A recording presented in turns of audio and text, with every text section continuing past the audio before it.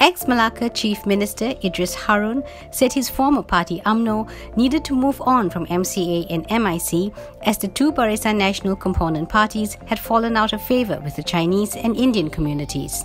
Idris, who was sacked from the party after retracting his support for the BN-led Melaka government, said the old model of working with MCA and MIC was no longer relevant, with Umno at risk of losing even more Chinese and Indian support.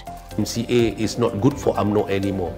MIC as a political party is not relevant for Umno anymore because dia tak dapat meraih sokongan daripada masyarakat China dan India yang merupakan komposisi rakyat terbesar di negeri Melaka ini. He said PKR, DAP, Amanah, or whoever else wanted to join hands in building a new political landscape, a new horizon for the nation, should be roped in as partners in order for Umno to continue leading the nation.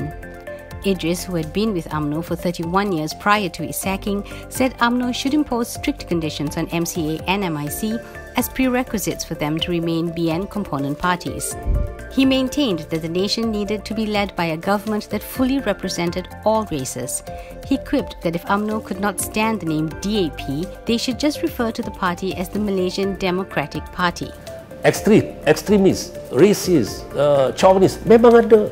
Dalam DAP ada ekstremis, ada racist, ada chauvinist. Dalam UMNO pun ada, dalam MIC pun ada, dalam MCA pun ada. Itu sememangnya suatu sifat natural parti politik. However, he said it was time to set aside all differences and look for common ground that will ensure a safe, peaceful and prosperous environment. I have been very dissatisfied watching the political culture of today, which cannot bring Malaysia to better heights in the future, he said. The former Sungai Udang assemblyman also hinted that he might contest in a different seat in the upcoming state election.